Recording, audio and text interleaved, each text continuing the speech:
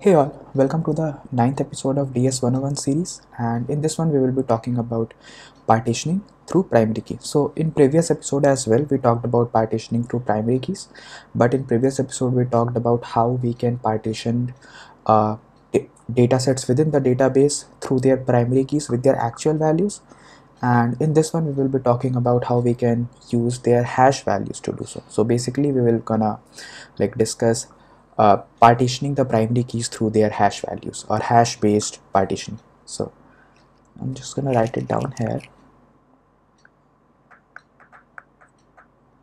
So partitioning, or we can also say it as database sharding, since we are trying to shard or partition the items present in a database. So let's do a small recap of what we did in our previous episode. So in our previous episode we had this example where students were trying to enroll in a CS course, right? So we had a CS course, and in this CS course a lot of students were trying to get enrolled. So now the concept is that we had a database which we had sharded. So if you haven't watched episode 8, you should definitely go through it before watching this one. It will gonna give you more insights on how to approach this episode. But yeah, let's continue. So what we did is that we had sharded the database, and we had multiple different replicas or machines, right? And every machine was trying to register students on a particular day. So what we had in mind is that we had a 7-day period, or we can call it a 7-day registration period, right? Where we were allowing the students to get registered in this CS course. So what we are trying to do is that, so if a student comes up, so within this 7-day registration period, basically from day 1 to day 7, we were allowing the students to get registered here. So a student can basically come on a particular day and register themselves into the CS course. Now these were the machines here, right, which were taking care of registration process. So maybe we can call this machine as M1, right? We can call this machine as M2, we can call this one as M3, and so forth and so on. We can call this as M7. So these were the machines, or the DB instances, which were taking care of the registrations, right? All of them. Now if a student comes up and tries to register on, say, day 3, then this request will be routed to this particular machine, and the student will be registered here. Now the problem what we were facing with this process is basically we are trying to shard through the primary keys, where we have taken the primary key as the date on which student is trying to register, right? So this is the primary key, and we are trying to actually partition the data items with the actual value of the primary key. Now since we are trying to partition with the actual value, on a particular day a student will be registered to that particular machine which is responsible for the registration. So what the problem we were facing here was the problem of hotspots. So this was the issue here, basically. So we were facing a problem of hotspots in this shard. How we were facing this problem? So suppose on day 3 we had a suppose we had a holiday, or we had a discount on that day 3. So I'm just gonna move it down here. Okay, so suppose on day 3 we say that, okay, on day 3 we'll provide an 80% discount on our course to whosoever register on this particular day. So now what will happen is that we have 7 shards, right?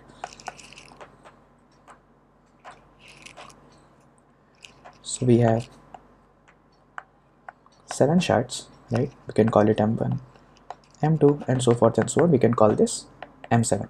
Now on this particular day, since we had 80% of discount, a lot of traffic will be here, right? Lots and lots of students will trying to register themselves, right, on this particular day 3, because they are getting an 80% discount on the price of the course, right? So what will happen is that this particular machine will have increasing amount of load, or will have increased amount of traffic, while the rest of the machine will stay as it is. And this is basically what we call problem of hotspots, where one machine is like facing incredible amount of traffic while the other machine are left unutilized, or there is ununiform or non-uniform distribution of load within the shards. So this was the problem here which we are trying to solve, and now what we will do is that we will try to use hash based partitioning to solve this one. Now let's discuss hash based partitioning or hash based sharding. So we discussed the problem statement, right? Now I'm gonna scroll it down a bit here. Okay, cool, this looks good. Cool. So let's try to introduce hash based sharding now. So what things will change? So we will still have students which will be able to register themselves onto the CS course, right? We will still have the shards, right? We're still gonna have the shards which will be responsible for handling the registrations. So we can call them M1, M2, M3, and so forth and so on. We can have M7. So there are like we have 7 machines, or we can call it database shards, which can handle, or we can store the registration of the students. But now what will happen is that we will still have like date as a primary key, right? But the thing which will change is that we will have a hash or a hash key introduced in between. So we will have a hashing algorithm which will be responsible for generating hash values. So basically what this thing will do is that we pass into the particular value into this hash function or a hash method, and it will return a hash value which is basically uniformly distributed. So it depends upon what hash algorithm you try to use. So let's say we are using a particular hash algorithm H here. Now what happens is that if a student tries to register themselves on a particular date, right, let's say this is the date, then it will generate a hash value for that particular date, and this can vary for different dates, and in this way this hash value will be directed to either one of these machines. So now what will happen is that we are no longer directly sharding on the basis of date. We are first generating a hash value for a particular date, and then that particular hash value is directed to the particular machine, right? And in this way we can avoid the problem of the hotspots in sharding. How we can do that? Let's discuss here. So what the idea is that we have a hash method, right? And we can pass a particular date instance to this particular hash method, and this will return a hashed value, right? A uniform hash value, right? It returns a uniform hash value, and we use this particular hash value to further direct it to the servers or the shards. So the thing is that suppose if student say S1 tries to register themselves on 17th of April 2024 on at 2 p.m. in the afternoon, right? And let's say there is another student S2 that tries to register themselves on the same date, right, on 17th of April 2024, but at a different time, maybe at 3:30 p.m. right, in the afternoon. Now what will happen is that both of these will go through a shard, right? So both of them will gonna go through the hash method, right? So we used a hash method H, right? They both will go through the hash method, and this will generate a value for that particular date, right? This will also generate a value for this particular date. Now the concept here is that since both these timestamps are different, even though these students are registering on the same time, but still the timestamp is different, or basically both the students are registering on the same date, the timestamp is different, right? Even they registered on 17th of April, one of them registered at 2 p.m. and another registered at 3 p.m. and that is why if they are passed through the hash method, the hash method will generate a different hash values for both of them. So these two will be different, right?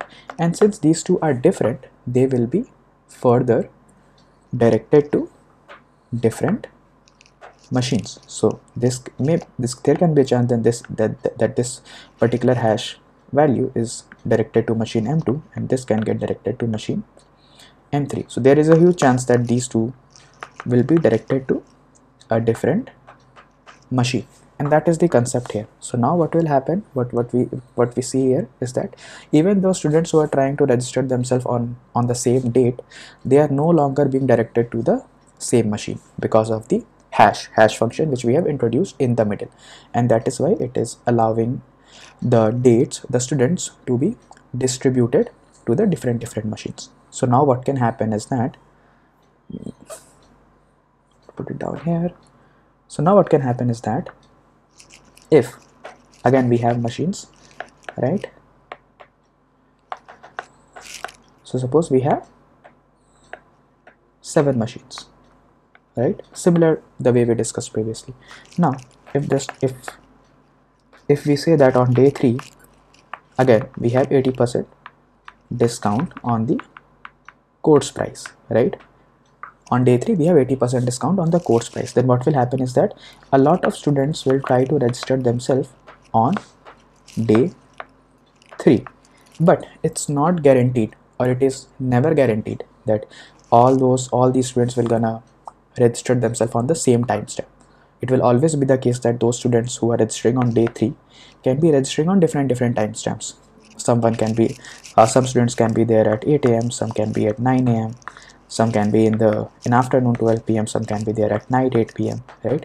And so forth and so on. And since these timestamps are varying, these will the hash values for all these dates will also vary, and these will be distributed across the machines. So now there will be no longer an increased load on machine M3. There will no longer be the case that there is an increased load on M3, and all of them will have a well distributed load because we have a hash method in picture which is generating different hash values for all these timestamps here. So this is the concept, and this is how we avoid hotspots when we try to perform partitioning or sharding, right, using hash based method. Now we are no longer facing the problem of hotspot, but there is another problem which we are facing when we are using a hash based sharding, which we did not face before when we were using a basic value based sharding. So let's talk about that. So we saw in the previous use case, I'm just gonna draw it up here. So we had 7 machines, right? Again, I'm gonna draw the boxes here.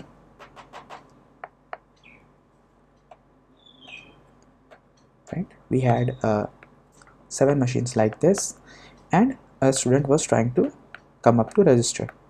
So when we were not using a hash based sharding, we had a guarantee that M1 or machine M1 will have all the registration of the students on day 1.